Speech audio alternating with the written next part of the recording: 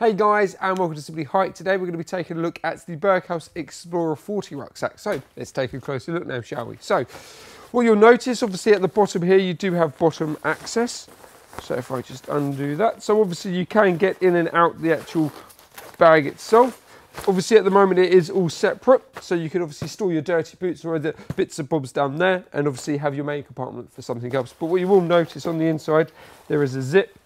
And just by unzipping this is obviously a lot easier if you've got it lying down.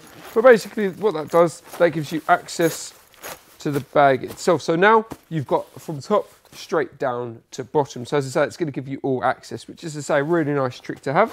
Obviously, as you'll notice as we kind of look around the bag, it's obviously covered in this ripstop material. So what that means is pretty much you could drag it to hell back and the bag will survive. So even if you were to say tear the bag itself within 5 of those squares, that tear will, no matter what sort of pressure you put on it, it will stay within those 5 squares, which is always a nice touch.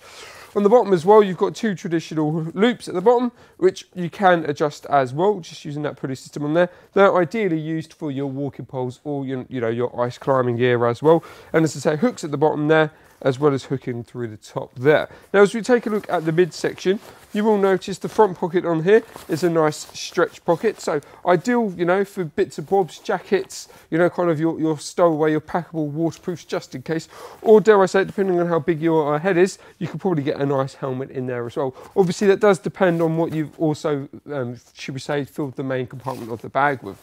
On the sides as well, you do have the same stretch material, obviously for the side pockets there, which basically means it's going to react nicely. If you put a water bottle or something in there, it's going to hold it nice and firmly. What you will notice as well on the inside there, you do have a compression strap as well. So whatever you pop in there, once it's all fully up, pull that in, and then basically that's going to hold the bottom part in there. So that's going to stop anything from rattling around on the inside. So as we go nearer the top, what you will notice straight off is rather than the actual main clips themselves being on the front traditionally down, they're actually to the side. So that's going to give you more availability to the wider pocket. Right, as we go into the inside, obviously it's got a nice traditional pull stop on the top there, and then just a quick draw bottom on there as well. So you can get in and out nice and easily. And on the inside, it is pretty much a standard affair. So it's one main area, and then you've got the separate section there for your hydration bladder. Again, that hydration bladder can take 1, 2, 3, up to 3, probably even 4 litres. And obviously it holds all brands like Camelback and obviously the Decline reservoirs as well. And as I say, that just comes out the side here, and then leads obviously to the system, hook system on the back here for you.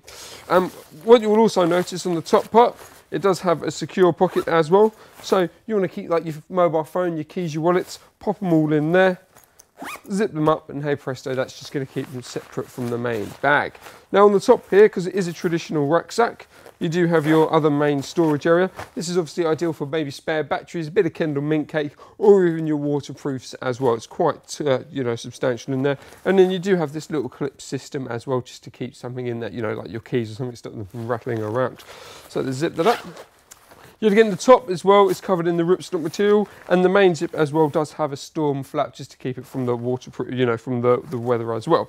As we take a look at the back of the system, what you will notice, it does have a biofit. Now what that means is this actual back panel system here, once you play along with this, loosen that up, that is basically raising and lowering the actual sort of the top part of the rucksack, so you can actually adjust the back accordingly to get it to fit your needs. Obviously when you're playing around with that, make sure the rucksack itself is nice and full, so then you're going to get a true fit. But other than that, you've got a nice traditional padding on the actual bag itself. It's thinner at the top and it gets thicker in the bottom, obviously to protect your lower back. And the gap system in the middle there just enables some cool air to come through. The actual straps themselves, I like to call them nice and padded. They're thinner in areas and they are thicker in areas. So what that does is means the actual strap itself is going to react to you, to your shape of your body a lot quicker. So it's going to give you a much closer fit when it comes to wearing it on your shoulders.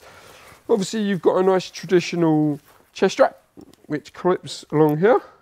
Nice and simple, nice and small, nice and lightweight, but it does the job. You can adjust it accordingly as well. You've got a nice length on there. And then finally, you've got your 2 hip straps there. What you will notice, obviously, you do have nice storage pockets on the front there. Oh, let's just do that.